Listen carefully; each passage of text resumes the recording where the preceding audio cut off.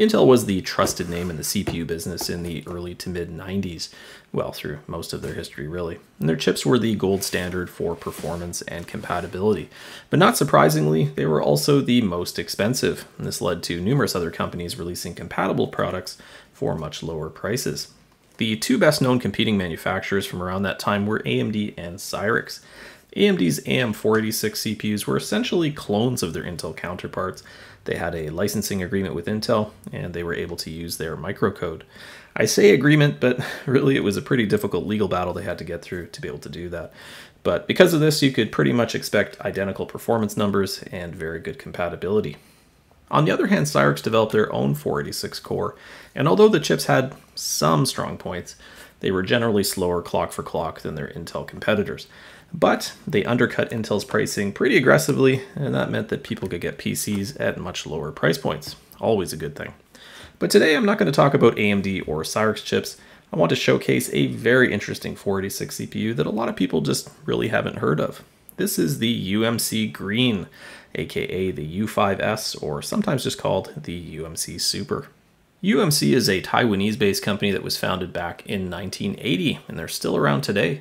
In the 386 and 486 era, they were really best known for their chipsets, everything from full motherboard chipset platforms to storage and I/O controllers. But being a well-established chip maker with their own fabrication capabilities put them in a very good position to try their hand at making CPUs.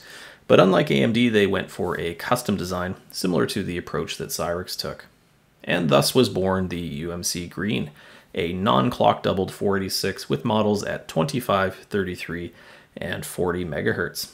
Now there was one model released that had a float point unit called the U5D, but from what I can see it's incredibly rare, and I've never actually seen one before personally. Almost all of the chips produced were SX type CPUs without an FPU, so more budget focused models. I can't seem to find a consistent release date anywhere for these, but it seems it was sometime in 1994, which is really a bit late in the game for non-clock doubled parts. The Intel DX2s were out for a couple of years by 94, and they'd already come down in price a lot. And for those with deep pockets, the Pentium P54C processors were also just starting to hit the shelves.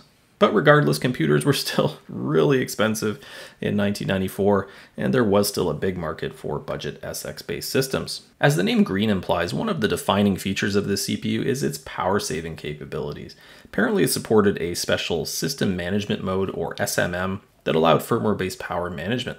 It also supported variable clock frequencies, which sounds like a primitive version of Intel's SpeedStep or AMD's Cool and Quiet technology. But this really isn't the most interesting thing about these CPUs.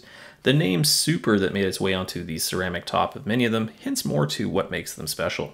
UMC's 486 design focused on efficiency, so being able to do more work in fewer clock cycles compared to competing products. I'm really not sure how many optimizations were made, but the big one that everyone quotes in online documentation is the improvements to integer division. An Intel 486 needs 40 clock cycles for division, whereas the UMC Green needs 7. Big difference there, equates to some very substantial performance gains. So not such a boring 486SX after all. But what on earth happened? Why didn't UMC capitalize on this superior core architecture and keep things going? Well, not long after the release in 1994, it all came to an abrupt halt.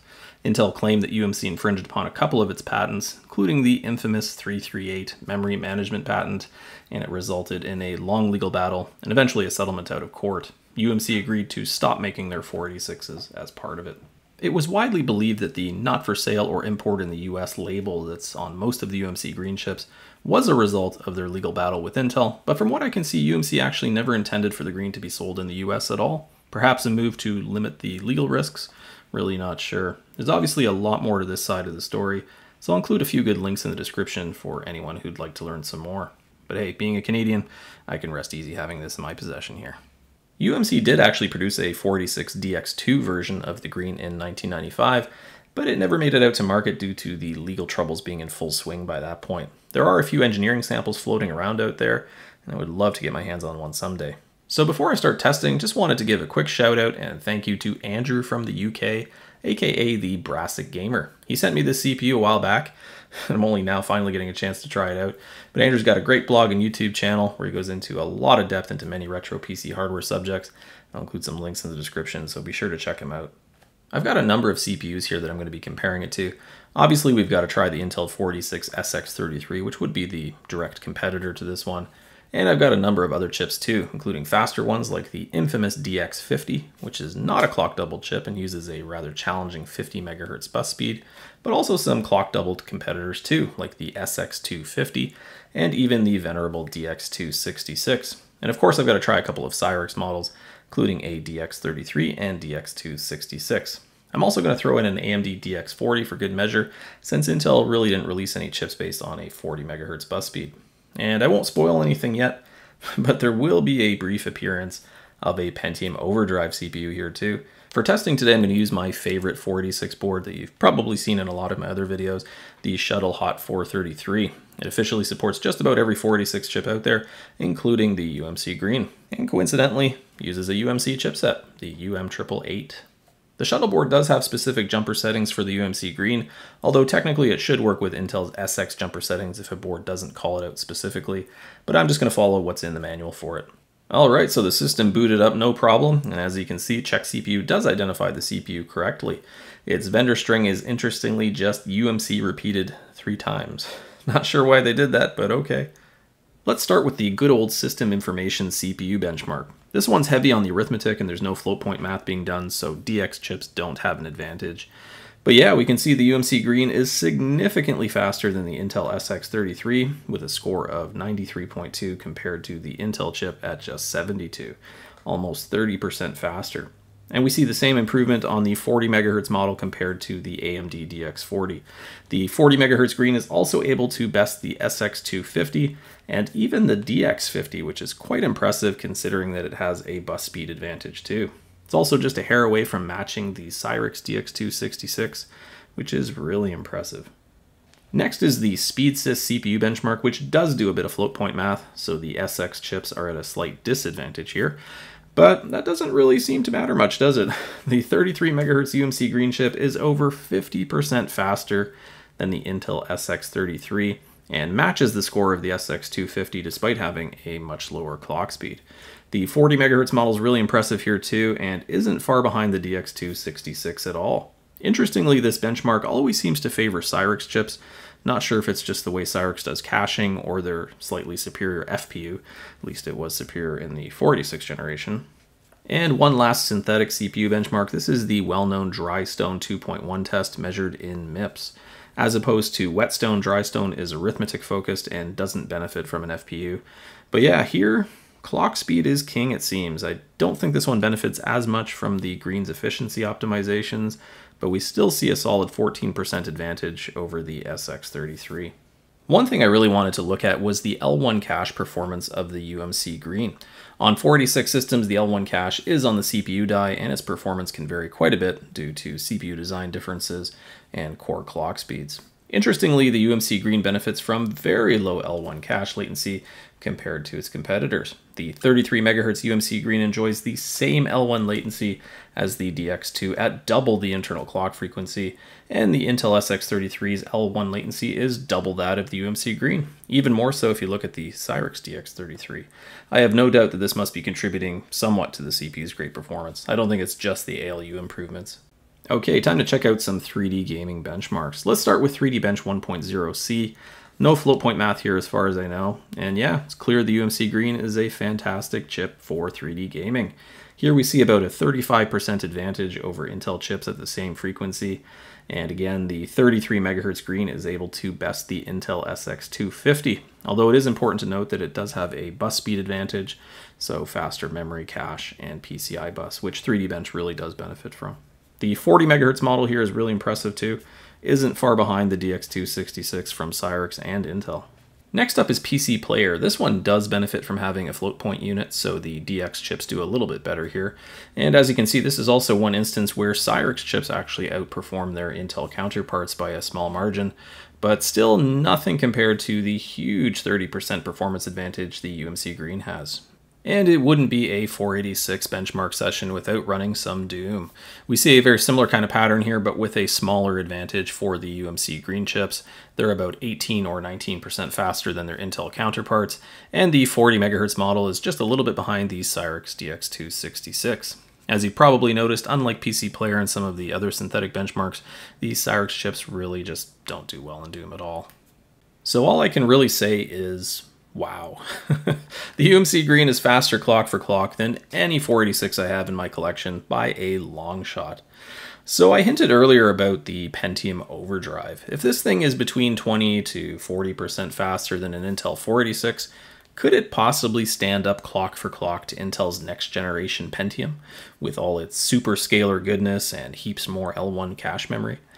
The pod has an interesting safety feature that I covered in a past video. If the OEM fan fails or isn't detected, it drops down to a 1x multiplier. So essentially a chip that just runs at the bus frequency, just like the UMC Green and non-clock doubled 486s. It'll be the slowest Pentium ever at only 33 MHz, but it still has all of those next generation architectural advantages. This is obviously a pretty ridiculous comparison. The Pentium architecture, even a 32-bit bus limited version of it like the pod, is so apples to oranges it's not even funny. But if we look at legacy non-float point based benchmarks, maybe it could stand a chance, so let's find out. First, let's look at 3D Bench 1.0C, which the UMC chips do really well in. As you can see, it can almost stand up to the Pentium. It's only 3 frames per second behind. And if we consider the UMC's performance as a reference point, the Pentium's really only 9% faster in this benchmark, whereas the Intel SX33 is almost 26% slower. So although it couldn't beat the Pentium, its performance is obviously much closer to pod levels than it is to 486 levels in this example. But there's really no getting around the fact that the Pentium is a far superior architecture, and if we look at a benchmark that takes advantage of an FPU and the massive L1 cache and all of the other features, we get a very different picture. In speeds this year, the Pentium is ahead by a pretty large margin. It is 34% faster than the UMC Green clock for clock, but the Intel 46SX33 is also 34% slower than the UMC Green, so its performance is exactly halfway between that of a Pentium and an Intel 486. Okay, now for some overclocking. So my setup here is able to handle really high bus frequencies all the way up to 80 MHz, so if the chip can be pushed, I'll definitely find its limits. One thing to keep in mind, once I get to 50 MHz and beyond, I need to start loosening up the L2 cache timings and adding some memory wait states, so this does negate the bus speed advantage to some degree. Also, the PCI bus starts to get way out of spec once I go beyond 40 MHz, so I'm going to be including results with both the PCI bus running 1-to-1 and also at half speed. My Matrox Millennium 2 can handle up to about 60 MHz without issue, but most cards won't be able to do this. But to my surprise, this chip is an excellent overclocker. I had no problems at all pushing it all the way to 50 MHz with complete stability, and I could even get it to run at 60 MHz, but wasn't quite stable enough to complete all the benchmarks consistently, especially Doom. Had to run it a few times to get it to complete, but I will be including these 60 MHz results just for fun. At 50 MHz though, that's a 52% overclock, which is just really impressive. Tried the same with my Intel SX33, and sadly, I couldn't even get it stable at 40 MHz, let alone 50. That particular SX is already pushed to its limits, it seems. The silicon quality is obviously very good on the Green because I can even run the CPU at its default 33 MHz at greatly reduced voltages. It's totally stable at 3.45 volts, which is a massive undervolt, and just a testament to the potential of these things. Not surprisingly, these chips really shine at higher clock speeds. I mean, just look at those results for 3D Bench. The 50 MHz Green just about matches the DX266, and at 60 MHz, it just leaves it in the dust. The increased PCI bus frequency here also does make a big difference, as you can see. We see a similar story with Doom, but the 50 MHz Green couldn't quite best the DX266 from Intel. At 60 MHz it did though, and it manages a very impressive 31.9 frames per second. If we look at the synthetic speeds this benchmark, the Green at 50 and 60 MHz steal the top positions in the charts, pushing past all of the clock doubled processors here, which is just really impressive. And with the higher core clock speeds, the L1 cache memory benefits from even lower latency. The results at 60 MHz are about what I would expect from an AM5x86 at more than twice that clock speed, so just really amazing. Well, there you have it. The UMC Green is nothing short of an incredible 486. Just runs circles around the competition. It's honestly really quite sad that it had such a brief existence and that it wasn't available to many of the prospective buyers out there. It really was just too little too late, and it remains a forgotten and forbidden blip in the history of PC hardware. But it was really neat to put it through its paces and just wonder about, you know, what could have been had it come out just a year or two earlier, and of course if UMC managed to navigate around all the legal challenges. But I think it really could have shaken things up in the CPU market, at least until the Pentium became mainstream in 1995 or so. That's it for today. Thanks so much for watching, and if you enjoy my channel, please consider supporting me on Patreon. My patrons get perks like early access to my videos, behind the scenes footage, and more. And as always, don't forget to check out the description below for more information and other useful links. Thanks again.